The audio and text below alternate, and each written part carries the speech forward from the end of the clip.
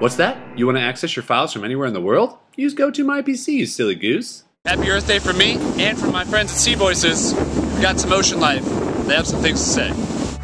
Our turtle friend here was just telling me he wants to keep his home.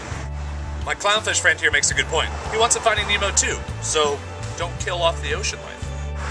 I actually don't speak octopus. Can I get a translator? I was just talking to my crustacean friend here, and he just says he wants to stop living in oil, so shouldn't be a tough task. Okay. Yeah, the dolphin was just saying stop polluting his world. Okay.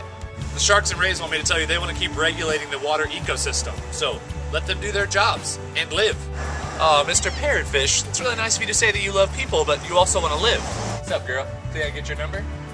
Why, just because I'm not a merman? Good insight from the jellyfish. Little things here. Just don't throw things in the ocean. Just take care of your own trash. Don't pollute. There's a creature around here somewhere blending in really well, just like they do in their own habitat, and they'd like to keep doing that. Somewhere. Our world ocean has a voice too, and it says, there's only one of me. Keep me intact and keep me alive, so I can keep providing beauty to this planet.